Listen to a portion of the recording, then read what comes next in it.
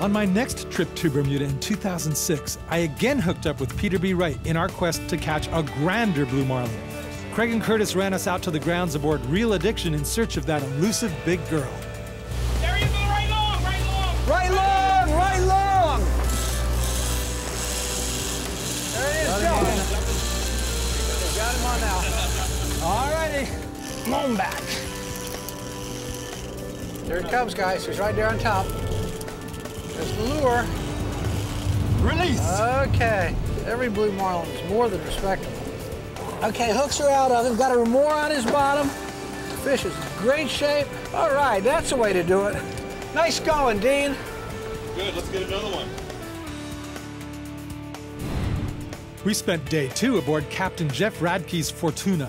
Jeff lives to fish, but is actually a very successful reinsurance executive, one of the offshore financial industries Bermuda is famous for. Oh, got him on. That'll wake you up. Listen to that. Longtime viewers will see the difference between me in 2005 and today is about 130 pounds. Apparently the difference in fishing success hasn't changed. Oh! Wind it up and see what happens. Damn. That wasn't another fish, I doubt that. Maybe it just broke by the crimp. Let's get him out. We're not going to get another bite this way. Bad luck. Let's regroup. We released several more smaller fish before heading home for the day.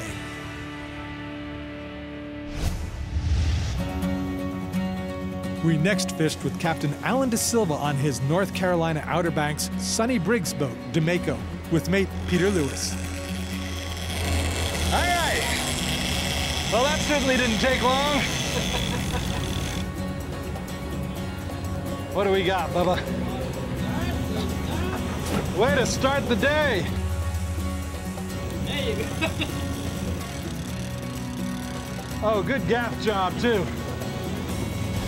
2 for 2. Bermudians only discovered the awesome bill fishery while fishing for wahoo and tuna. Something would spool them regularly until they tried using 80 and 130-pound tackle.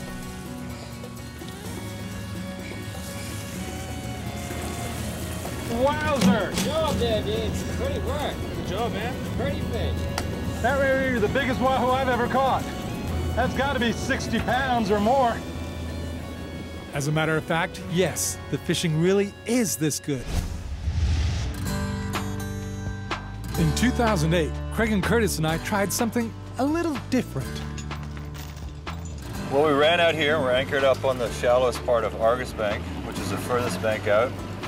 And we're looking for bait fish, and we're going to troll those around for wahoos and tunas.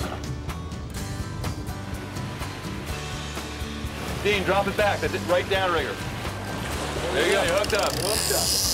Yep. So, Craig, Yes. wahoo are here in Bermuda year-round, aren't they? Yes, they are. The spring and the fall being the best time for them. I see them down there. Lit up. Nice wahoo, too. That's a good, solid wahoo. Very nice.